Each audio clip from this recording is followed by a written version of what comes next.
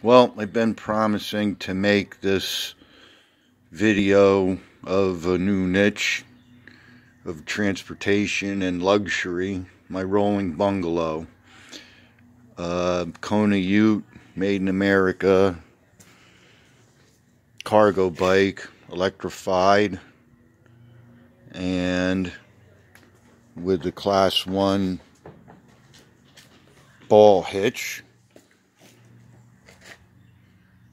on the added box, which is just held on with zip ties on the frame and a couple of screws on the top of the box.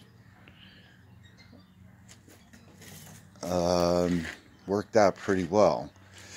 Got the 40-inch 8-pound tow bar and a nice low center of gravity.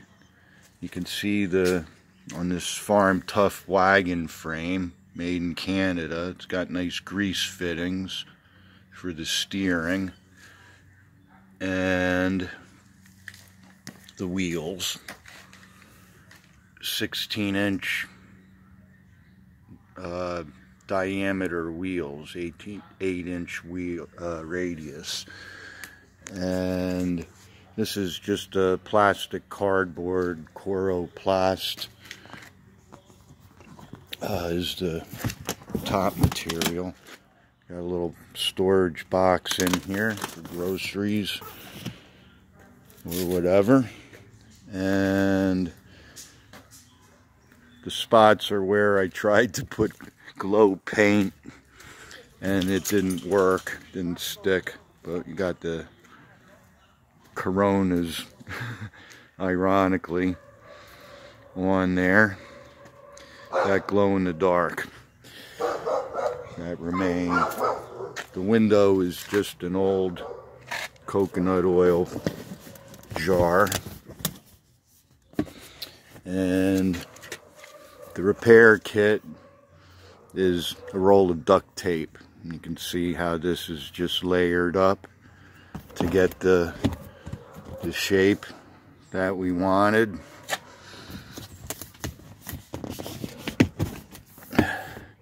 And there's the inside. It's pretty big. It's about 70 inches by 77 inches by 45 approximately in here. And this is what the inside of the window looks like.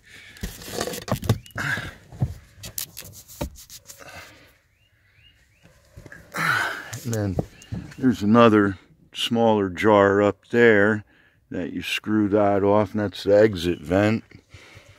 And then I have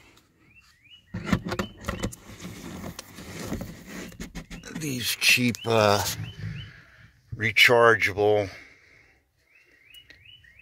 fan to get some inflowing air, because this thing is quite weatherproof. And then it even has a little light after you go through all the fan functions. See? Pretty cool. So that's what that looks like. Or if you want to go with the simple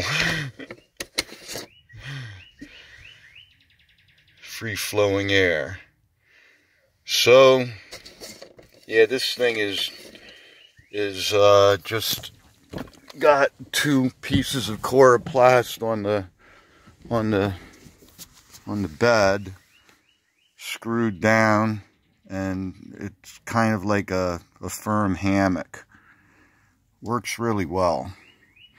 And the dome structure is naturally strong and resilient. You can see it's just held together with the zip ties, and then Gorilla Glue duct tape is the good stuff.